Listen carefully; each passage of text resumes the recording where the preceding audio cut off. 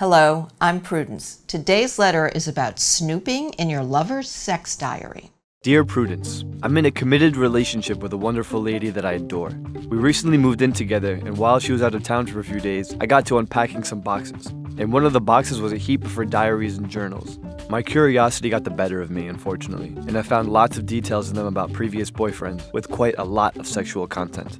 Normally, I'm not a jealous person. Rationally, I believe that her previous relationships and experiences have shaped her into the person that I love. But reading about these details has completely dumbfounded me, and now I find myself thinking all the time about if I measure up and wanting to find out about those guys so I can see how I compare.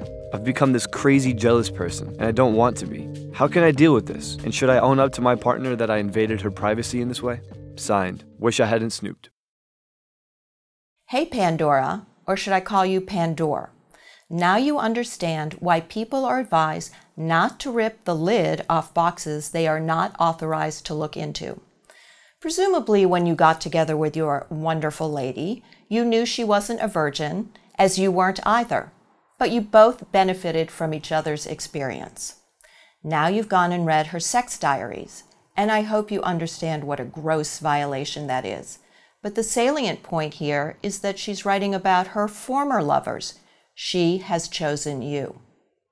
But now you're obsessed with them and wanting to see how you measure up.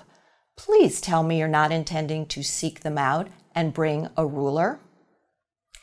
Do not confess this to your girlfriend. My only advice for you is to get a grip. And by that, I don't mean on someone else's private parts. If you can't get over this on your own, seek out short-term therapy. Because if you don't put this behind you, one of the two of you is going to be repacking those boxes.